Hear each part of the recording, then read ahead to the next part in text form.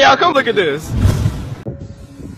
Here we are with the Flex Seal King, using his Flex Seal on top of the spray foam to stop the floodwaters from going into the motorcycle showroom here.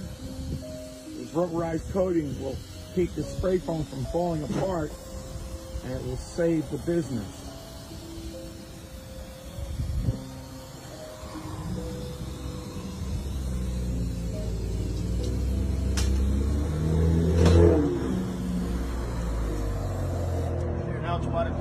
Now that section is waterproof, and we're going to do another section. This is Ed Castro, the Flex Seal King of Daytona Beach. And listen, if you want to buy a motorcycle, come on over here on Friday when we're back open again. We'll sell you a motorcycle. We got all kinds here.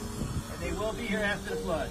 And the bikes will still be here in pristine condition because we prepare for this flood and the hurricane.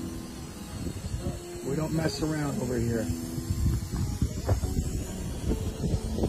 Now this will seal the water from coming in from the Halifax River during this Hurricane Milton.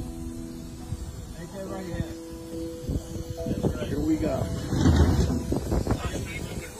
In the comment section where I actually got this video from, we see a lot of people there laughing.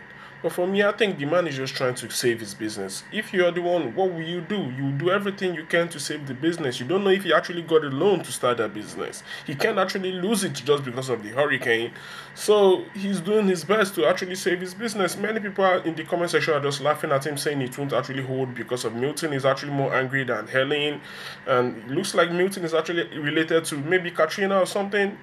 But yeah, Milton is pretty angry. Of course, these things actually come with very, very strong winds, but this guy is just trying to do everything he can to save his business. And I think that God is going to answer his prayers and save his business for me.